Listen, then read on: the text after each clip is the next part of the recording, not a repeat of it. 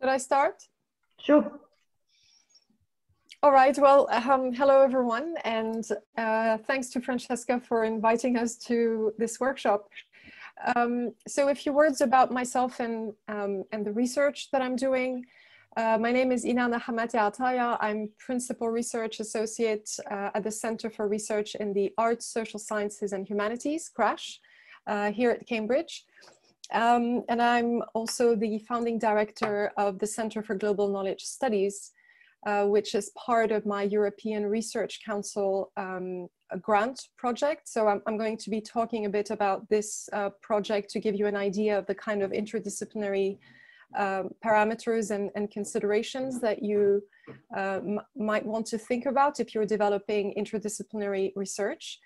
I'm also involved with the Global Food Security Interdisciplinary Research Center, and in that capacity I've developed small projects with Francesca and other collaborators in the center that involve also interdisciplinary research, interdisciplinary conversations that have led us to apply for different kinds of fundings, smaller grants, that also are very different from these big excellent science research projects. So I will say a bit more also about the kinds of interdisciplinary parameters for these particular grants. So let me start with the basics. If you are developing a project that you know is either multidisciplinary or interdisciplinary or transdisciplinary, it's very important that you define the parameters for your own work and the parameters for the work of your team members. And I think there's a very important distinction here, because the project itself might be multidisciplinary and very integrative, but that doesn't mean that every member of the team is going to be doing interdisciplinary work.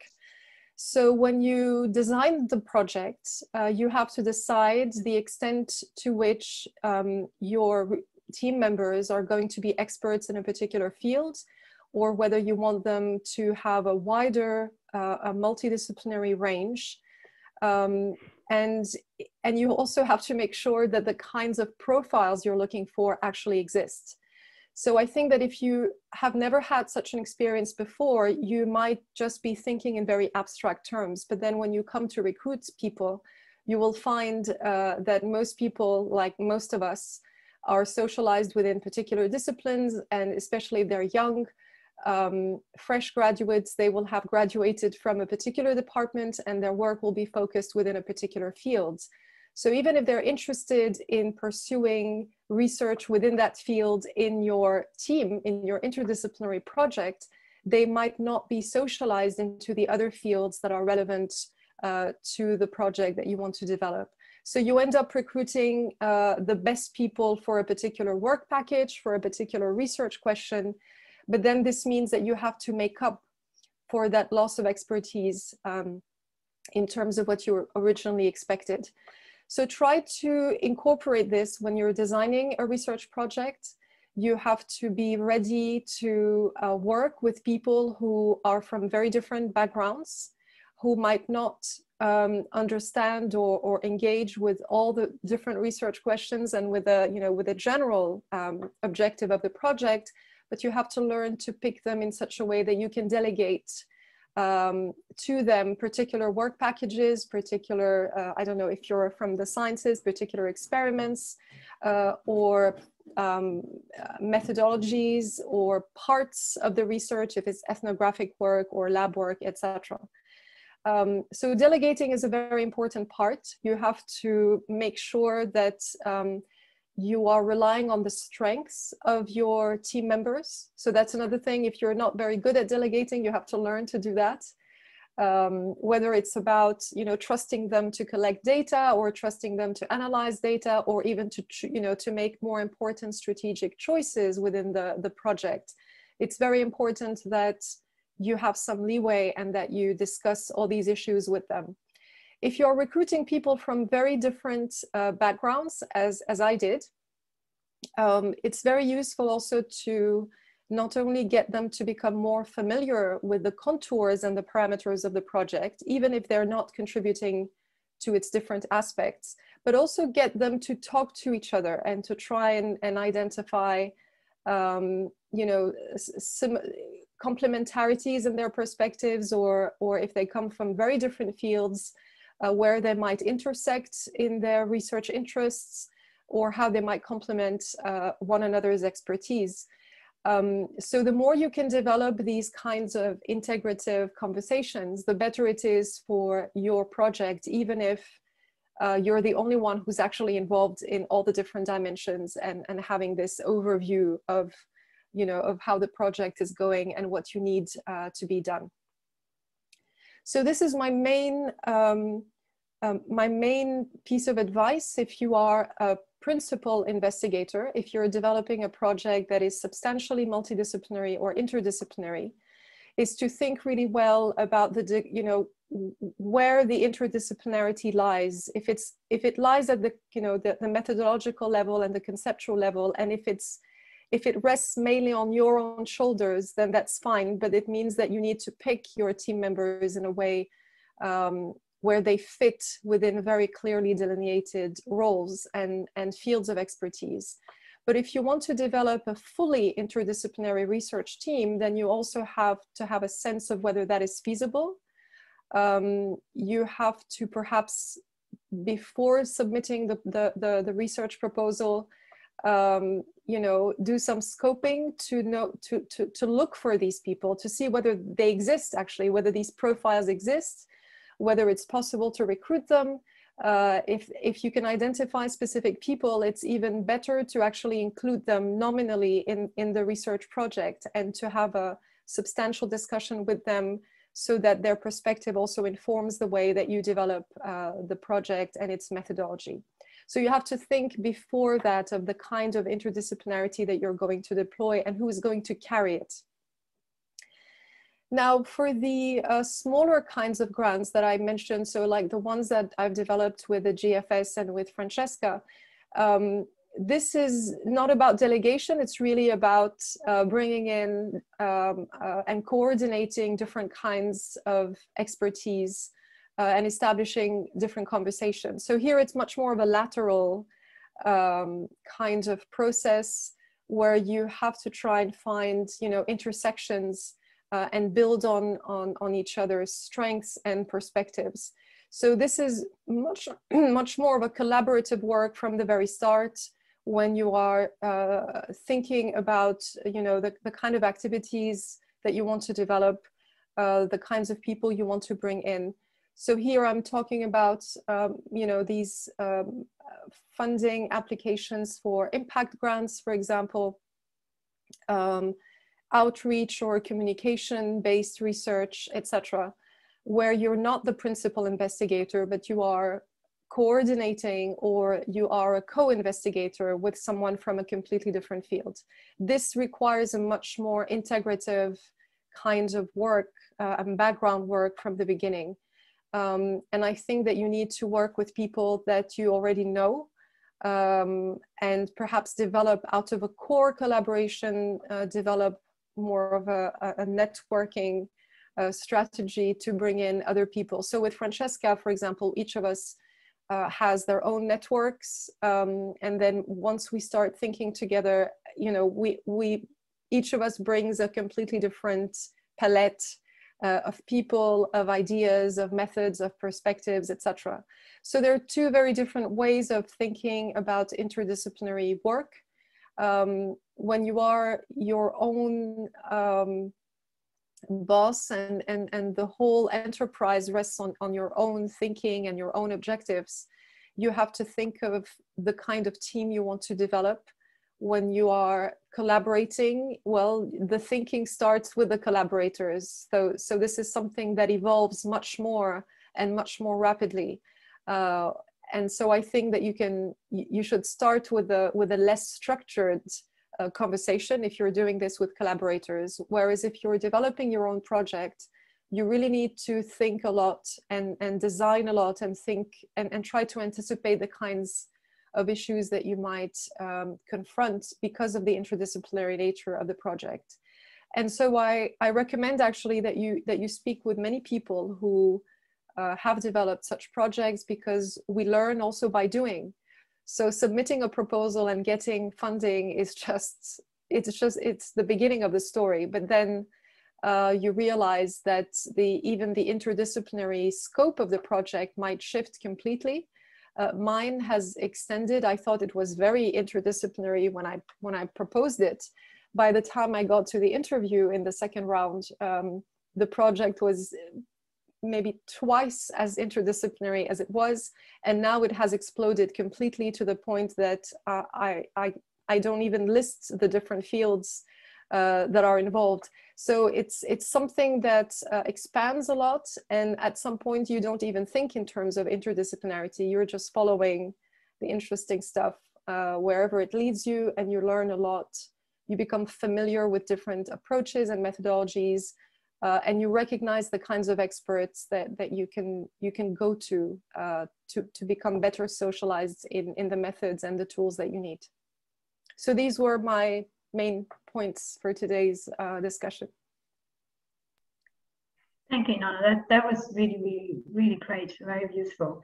And before passing on to John, I wanted to ask you a very quick question now, and then we can open the floor. How do you then ensure that you know all these people? Because we researchers tend to be quite isolated often. They don't really mix, even within their own departments often. So, in a way, I'm kind of thinking IRCs like us should really try to do their best and create these connections, right? And kind of build groups and networks when then people have heard about so and so, and then when the opportunity comes, they'll get together, because otherwise it must be quite tricky, right? You take them off the off the internet, probably not.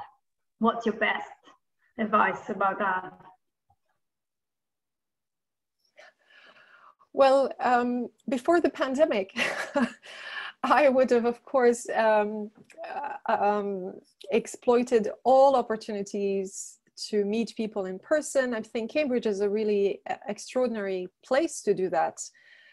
If you're affiliated with a college, you're already in a very interdisciplinary environment where people, the conversations are never set by a particular discipline. You're just interested in the same things, and you get to talk. And this opens up horizons in intellectual and practical terms as well, because someone will say, oh, you have to meet this person who's working in engineering and this person who's in linguistics, etc. But more generally, if you don't have this access, I think that you should not be shy and really go towards the people, gravitate towards the fields that interest you. I started using different strategies, for example, subscribing to journals that I would never have thought of following before. I follow many Twitter accounts, for example, institutional accounts and accounts of academics that are from very different fields, and I stay up to date on what's going on and the latest and the most advanced research. I contact people. Sometimes they are PhD students. I learned that they're doing, fantastic doctoral work, or they've just graduated, or I've read a book or an article. I think you have to take this initiative. If you want to reach out to people, you should reach out to people. And in my experience, sometimes they are looking for someone to actually connect from a different perspective. So I think that's the only way to do it. If you're not already in an environment that is giving you that these kinds of opportunities, and you have to create them yourself.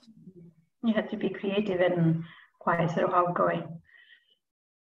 Thank you, Nana. So, John, would you like to share your experience and maybe also look at the money side as well?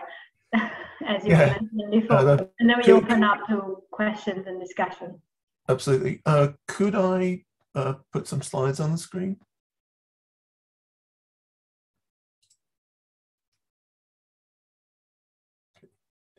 Here we are. Okay, let's see if I can. Okay, I'm not sure if you can see my slides, can you? And can you see the cursor wiggling around? Great.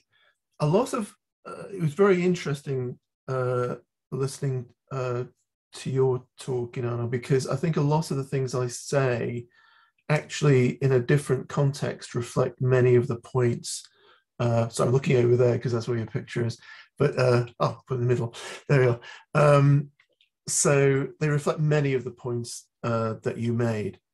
So I suppose I should just introduce myself. So my name's John Carr, and I'm a lecturer in the Department of Plant Sciences. And I run a research group called Virology and Molecular Plant Pathology.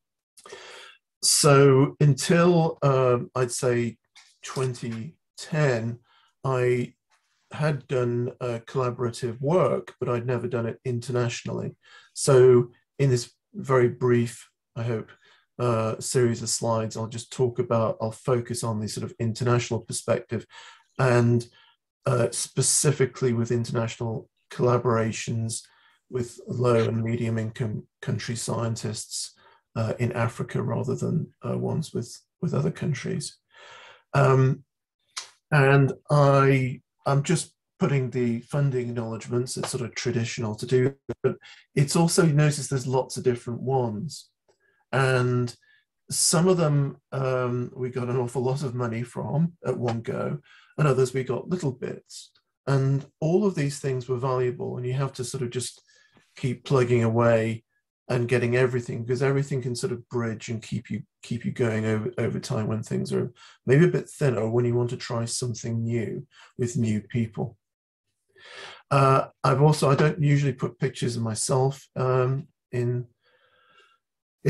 but this is really just to say that when you engage with a new partnership and a new problem that you're maybe not so familiar with really, that it's really good to visit them and go out of your way and work with them, even if it's only for a couple of weeks of, in this case, field work, and I'm isolating or grinding up insects called aphids in this little tube to collect for something called deep sequencing, the genomics.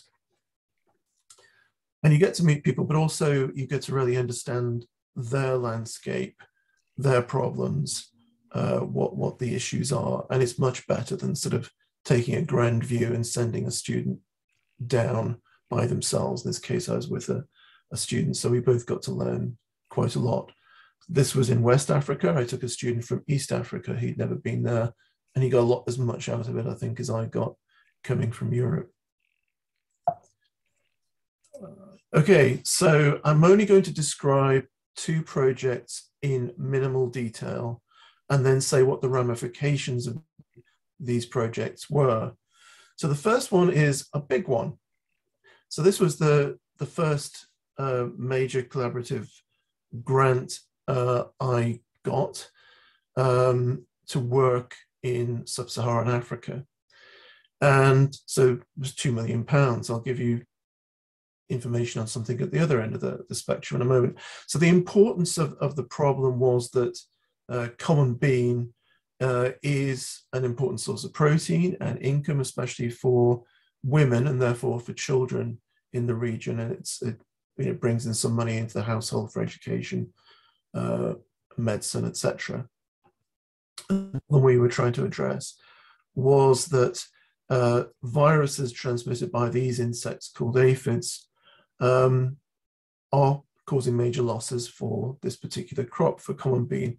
And the aphids love to accumulate on the flowering and podding plants. So the purpose of bringing together actually three groups, my own group, an epidemiology group run by Professor Chris Gilligan, John Pickett's group at Rothamsted Research, and David Balcombe to look at the genomics aspects, along with my colleagues in Nairobi at a place called Becca and colleagues at CIAT, was to try and understand what viruses, the population structure of the viruses, improve mathematical epidemiological approaches to understand insect-transmitted diseases, and to ultimately come up with some novel ways of attacking it, of the problem. And anyway, I should say we thought this was the purpose of the collaboration, but later I'm going to say I don't think that was the purpose of the collaboration at all. I was wrong. The other collaboration I'd just like to highlight was a much smaller one. I think it was probably overall a bit more than 100,000, but this was about 3 or 4 different grants from different sources, working with my friend Ken Fenning, who works at the University of Ghana. And he is addressing a problem for cabbages. Now, okay, cabbages, if they're all wiped out in Ghana, people won't starve, but they will lose an awful lot of income. So it's very important for smallholders. And you have this remarkable disease that you start off with a nice, healthy cabbage crop. This one is being planted in an area where the disease is particularly prevalent. And about 4 weeks later, the plants are dead. And this disease is associated with a buildup of aphids. So we worked with Ken to sort of bring molecular biology tools to identify the aphids, try and characterize what the virus is. But I'd just like to highlight, here's a student who traveled with me to Kenya. In that particular case, Francis is from, traveled to Ghana, he's from Kenya. And there's Ethelyn, she's actually from Cameroon, but working in Ghana. And in a way, perhaps it's the students who are the major output from this project, apart from 3 or so research papers and further funding. So this is what I'm trying to sort of say, that maybe the actual scientific data isn't always the main output. But first, so this is this project, which is very large, and this is just an acronym for the particular program we applied to. And over on this side is that much smaller series of projects. So by working on this, we got another very large grant from the GCRF to apply some of the data that we got from the first project to see if we could come up with innovative plant mixtures that would inhibit the transmission of diseases. The technician in Uganda was so good that we invited him to apply for a Cambridge, Africa PhD studentship. I'll come back to him in a moment. And we parlayed some of the discoveries that we had into other grants. But as I said, it's the human product. So Warren was a technician on the original project. He's now completed his PhD. He's going to work for CG in the CG system at a more senior position. We don't really work with Geraldine anymore. She was the first postdoc on this project, but now she's the Minister of Agriculture in Rwanda. So I guess that's impact, is it? But the second postdoc from that project, then collaborated on this project. Now he has his own position, and we have our own grant together. And Francis Wamonje was a PhD student on this project, and now he then became a Royal Society Flair Fellow. And he's also co-I on a couple of grants with me. But the main thing is, although 10 years ago when I started doing it, I thought, well, the main thing is to, solve all the problems of crop disease using molecular biology tools. I think actually the major success has been people and creating a network, which I think was a point that Inanna was making. So just to come to funding and so on. So I'm sort of a not very good epidemiologist. And in epidemiology, when we're giving lectures on it, we sometimes use this concept of the disease triangle. And usually you'll have the pathogen there, the host there, the environmental conditions there. And if they're all present, then you'll get disease. So I've changed it into a collaboration triangle. So there's your skills, and then there's the complementary skills of collaborators, and then there's the funding climate. Now, like any other scientist or academic, I'm a consistent moaner and complainer about the funding situation. Not enough funding. But I'd say of all these different things, well, you can always pretend to certain skills. Okay, well, you have to look out for what grant calls there are or what programs are available. But again, I think revisiting something that Inanna was talking about, which is that really it's gathering this network of collaborators, which is the hardest step. And this is particularly hard at the beginning, but then maybe as your collaboration builds, you realize that some people are more collaborative than others. They also have their own networks. You have your networks. Sometimes you actually see new networks that don't involve you being built, and sometimes you find yourself working with different people. So that's it really. How do I get this? Oh, I have to stop sharing, I guess. So that's it really. I just want to say how you start off with a collaboration. If it's successful, I think the main mark of success, it gives rise to other collaborations. It benefits the people you work with. And basically the rate limiting step is getting that initial group of collaborators together. Then if you do it properly and you work, as it were, nicely with people so that you try and understand their problems as well as, you trying to direct things, then the network sort of starts to build itself beyond that point. Sorry, Francesca, I interrupted you. No, please. Thank you, John. That was great. I have a few questions, but I'd like to start the discussion. Or perhaps actually I will ask you, John, and Nana, a quick question and then see what people also think. How do you then draft an application that convinces the funder that you have actually a good project and is going to have impact, which is one of the major things that funders now obviously look at, always probably always had, but particularly now. How do you sort of, what would you say are the sort of the key things that somebody who start drafting, working on an application should look? My own view is that you actually need to read if it's a particular call, you need to read that very carefully and understand what they're getting at, and then actually be willing not to go for a call if you realize you don't have a fit. It doesn't mean you don't circulate it to other people who might be better. Like I said, the first collaboration in this area was the hardest to set up, and it really occurred. There was a call for a workshop at Biosciences East Africa in Nairobi, and it was partly run by NSF, the US funding agency, partly by BBSRC, a UK funding agency, and partly by the Bill and Melinda Gates Foundation. I happened to have a bit of data that might have been relevant to the call, and so I applied just to see what would happen, and I went there. And that was very useful. It was a very good workshop. It brought together a lot of people, and the call was very specific, dealing with crop diseases in sub-Saharan Africa. But I didn't actually know anything about crop diseases in sub-Saharan Africa, nothing at all.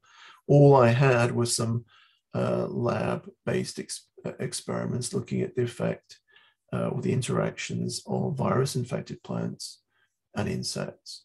But it looked like it might be useful. And so as a result of that initial workshop, I did meet a number of people, and it somewhat took off from though. I mean, I don't know, I could comment on the style of the workshop. There were elements of it. Gates tends to organize these workshops, and if you're lucky enough to sort of vaguely weigh in, or they invite you, they're very keen on something which I guess is in business or tech or whatever, and you just stand there in front of a flip chart and sort of pitch your idea. And my honest opinion of that is it's terrible, because people, unless you're a real showman, And maybe man is appropriate here as well, you know, unless you sort of got that sort of personality, it really doesn't work very well, a number like this. And I just see it again and again.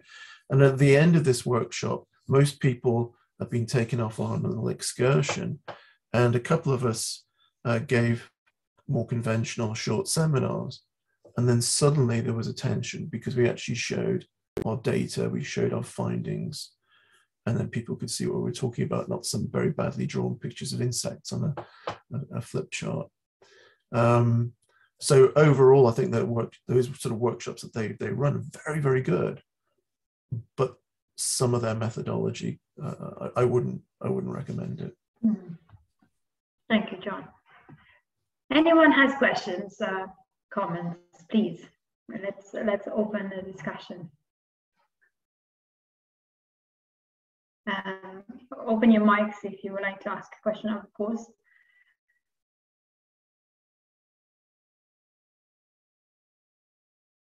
Anyone?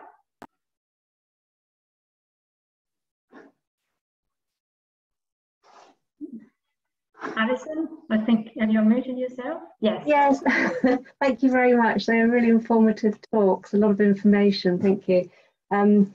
I've got lots of questions, but I'll keep it to a short question, which would probably be easy for you to let us know. But also the second question is about cost. My first question is really the differentiation between interdisciplinary, multidisciplinary, and transdisciplinary, which were mentioned. I've certainly I have little success. I've written a few collaborative grants myself, but not so much of the successes yet. But I have been picked up on multidisciplinary and transdisciplinary. I wondered how you define that. Secondly, the cost. To stop the cost, the trouble is with interdisciplinary or multidisciplinary collaborations, maintaining a realistic cost below a budget is quite tricky. From a person who's starting at the bottom for the first time. I wonder how you approach that. Partly, I've been told before by experienced people that if you're an early career researcher, you should keep costs well below budget levels, because that's more value for money and more realistic if you're going, for example, for a new investigator or something like that. So I just wondered if you could answer, either of you could answer anything along those lines. Thank you. Thank you, Alison. Do you want to go in on that? Inanna, would you like to take the first question? Well, I think I'm the one who confused everyone with the inter, multi, and trans. No, but it's true. The words that are used commonly, right? Yes. Well, I should say that many people use them interchangeably, so you shouldn't be too worried about, the differences. I use transdisciplinary because the questions that interest me are not simply, you can't just break them down into different disciplines. So it's not just about accumulating different perspectives with different methodologies. There's more of an integrative or integrating approach. And so the innovation in the project was in precisely the way that the research question actually, cannot be answered in a fragmented way. So I use that term precisely because it actually doesn't start from the disciplines. It starts really from a particular object and a particular question, and then I have to go and deploy and mobilize and learn how to understand it from very different angles. So it's really, it depends on your project, what it is, what the questions you're asking are, and then it depends, of course, on the kind of grant that you're applying for. So some grants they have the parameter within them already. So they might tell you that it has to be interdisciplinary. And so you have to go and understand what they mean by that. And I agree with John that you have to carefully read these schemes, and you have to really carefully decide whether you really, whether this is really for you.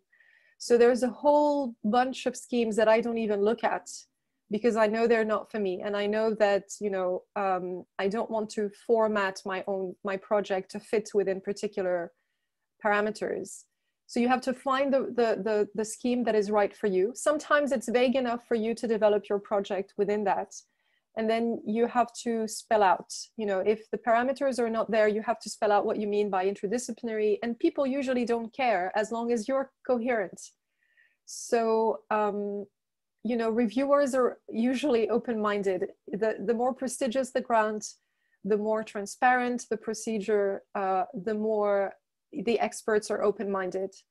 And so they really want to assess your project on your own terms. So you have to define it. Some terms and some concepts are perhaps too extreme. So I used to say post-disciplinary, and someone told me, no, that's too early. So I reverted to transdisciplinary, because there's no point in triggering all these alarms, because it simply defeats the purpose. You want to communicate efficiently to people, and you want to bring people in.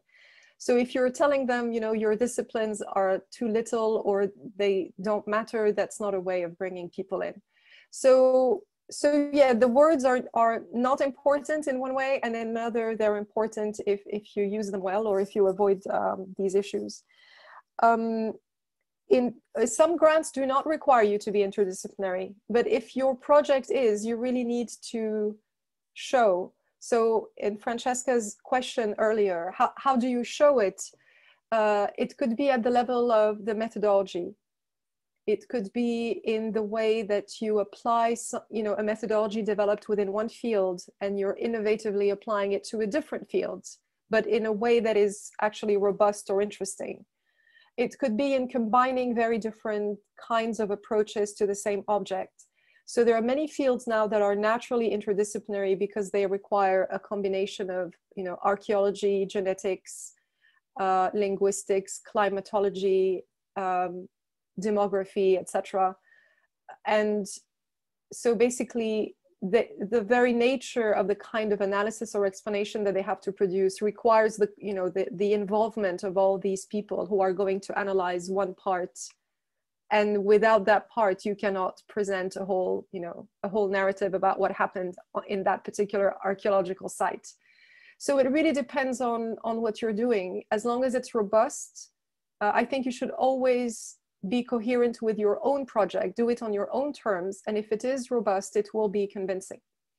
In terms of costs, well, you have to work within the budget. So if you're applying for a €1 million grant, for example, a European Research Council starting grant, I think it's 1 or 1.5 million euros.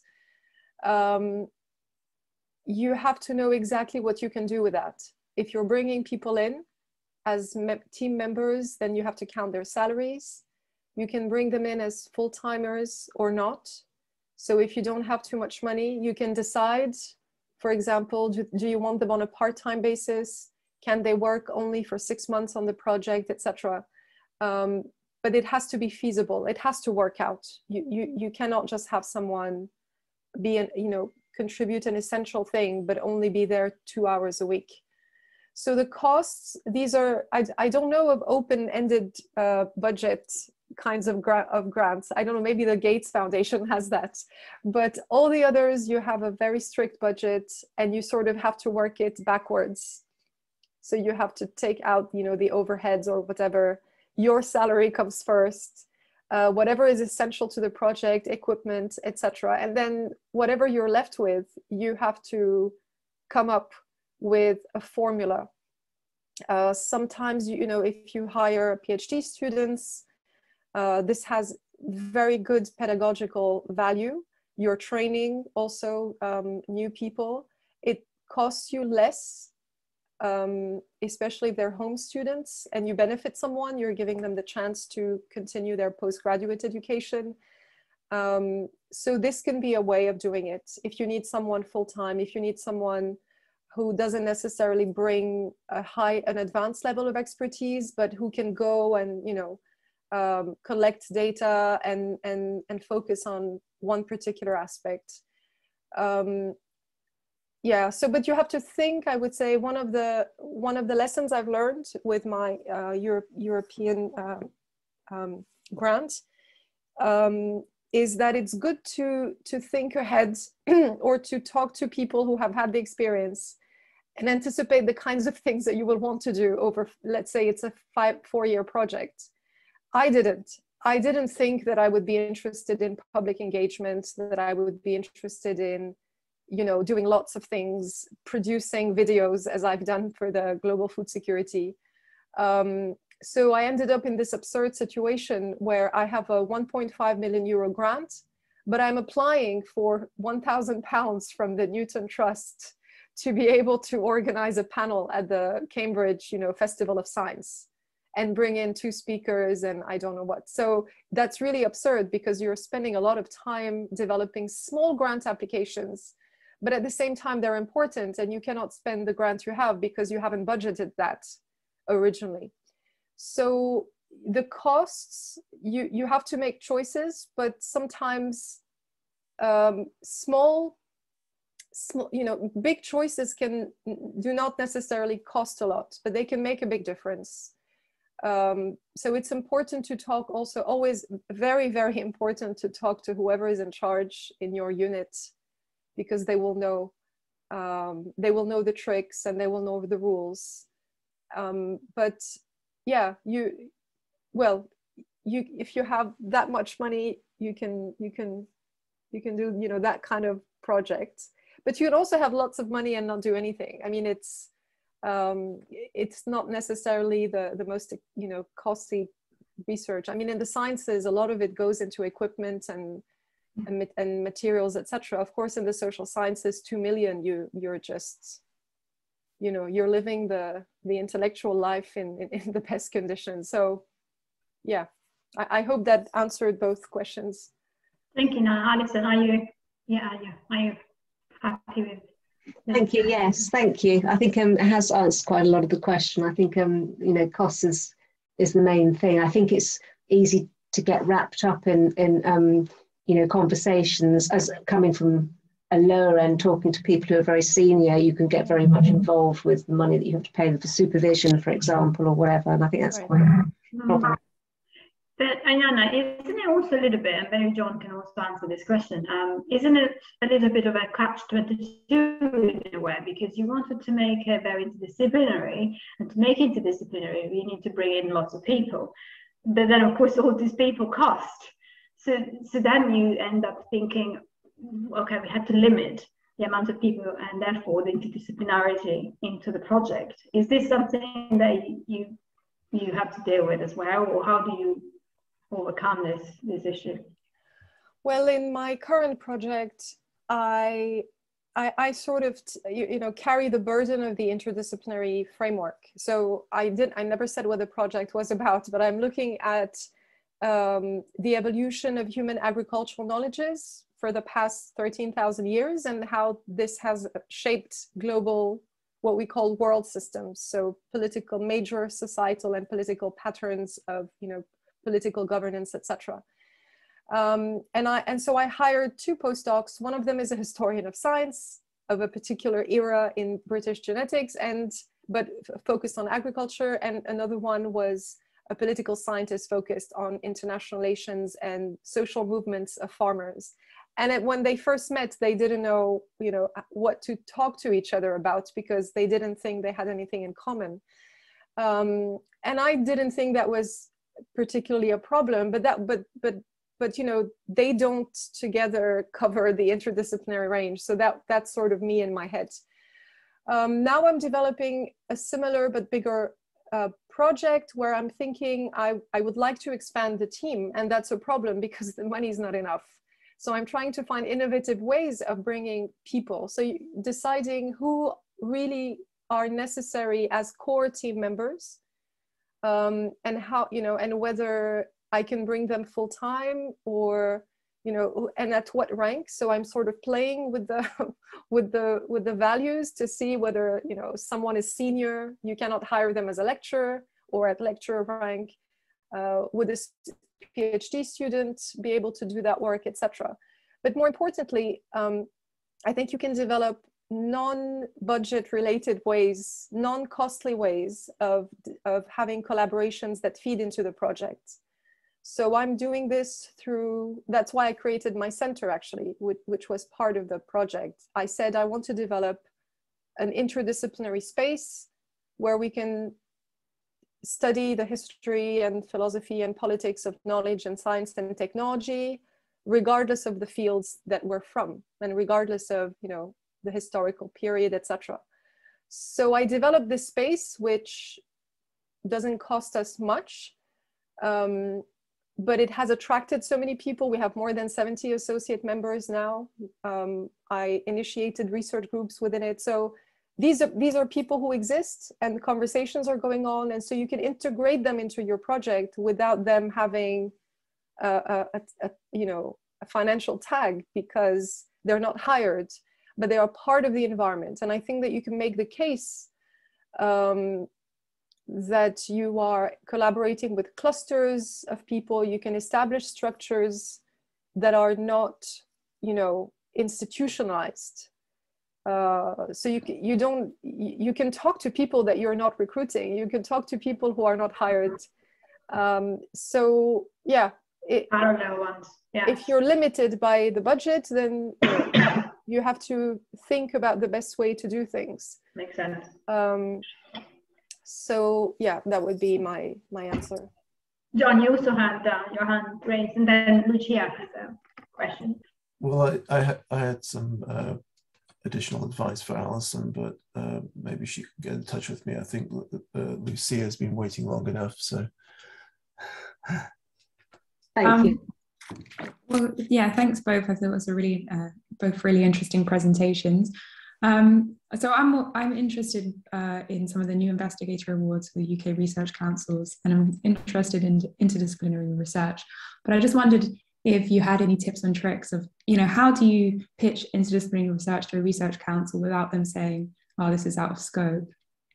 Or whether you think actually it's about choosing the right call in the first place, and interdisciplinary research works better for responsive calls. I think very often specific calls are better for interdisciplinary research. And again, you know, with the caution, carefully read the instructions before operating.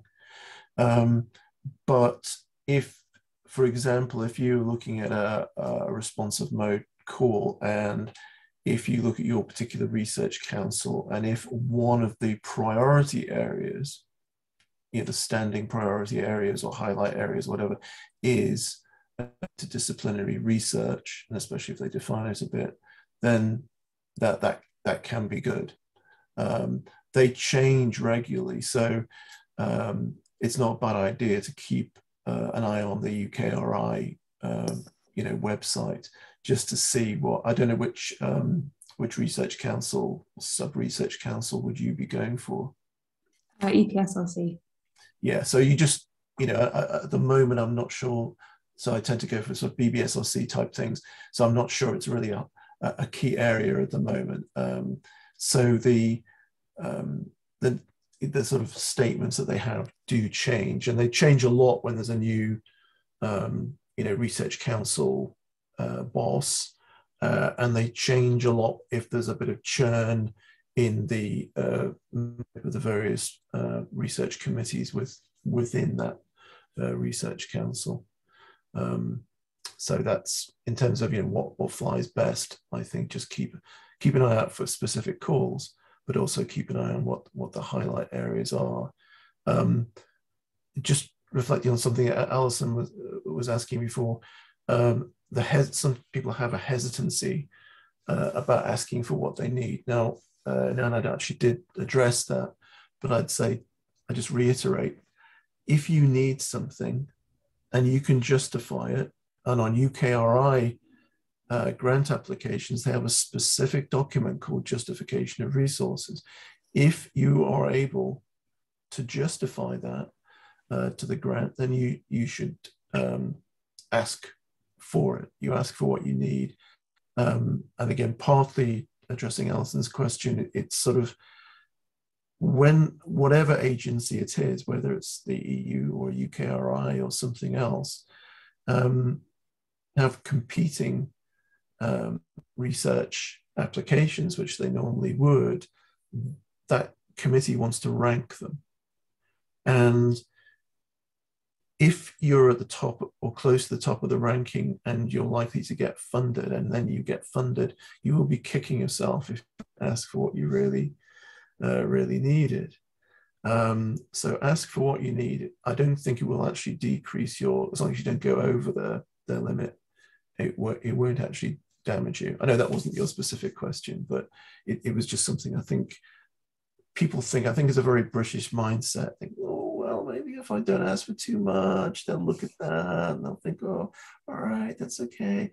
But, you know, really, it's like if the reviews and are, you know, say nice things about it. And then if nowadays on the UKRI panel, the 3 people who need to speak primarily for it all by some miracle or like it too, you know, it'll get funded. But if you underfund yourself, then, you know, it's doing nobody any good and you won't achieve your objectives. That wasn't really your question, I know. But. No, that's helpful. Thank you. Thank you, Jo. Ilana, do you want to add anything to answer the chair's question? No, I agree with John that scope should not be ambivalent. It should really be very clearly stated. So go back to the guidelines. It could be the general guidelines of the funder, or it could be a specific scheme. And this should answer the question about scope. So you should really be confident, either positively or negatively, that the project fits or not. If for some reason it's not clear, then ask them. You should always ask for clarifications. You know, they usually respond. And if they don't want to commit to something, you know, then they won't. But at least you will have some kind of answer. I think what is trickier to do is to actually, you know, make sure that the kind of interdisciplinarity you're proposing is something that they can grasp, depending on the kind of panel, depending on how they pick reviewers. So I'm not familiar, maybe John maybe can speak to that. I'm not familiar with the UKRI schemes. I'm familiar with the European ones as a grantee, but also as a reviewer, as a remote reviewer. And so I can speak to that. And I can assure you that if you go for a European ERC kind of grant or a Marie Curie grant, that they will pick the right reviewers and that you will have the scope of expertise, even if it's not represented in every single reviewer, which you shouldn't expect, but they will pick the range, the right range. They will go up to 8 reviewers if it's necessary, but they will pick the right range to be able to assess if it's solid, you know, at different levels, and if the whole thing makes sense. So this is why it's very important, you know, to have a very clear idea of whether you're responding to the right call, you're going for the right grant, because you're putting a lot of effort. A lot of it is just figuring out what you want to do, and a lot of it is just fitting it with what they want. And if it doesn't work because of this disjunction between what you thought they wanted and what you gave them, then that's really frustrating. So try to clarify the picture as much as you can before you go in, because it takes a lot. It's very energy, you know, sucking, this kind of application. Okay, on the UKRI side, and sorry if I'm telling you stuff you already know. So you are allowed to suggest some referees, and they generally use a couple of them. But they don't, even if you think, okay, I know these people, okay, there's no conflict of interest, but I'm pretty sure they'll respond to the calls. Sometimes they don't. I've been on a number of these committees over the years.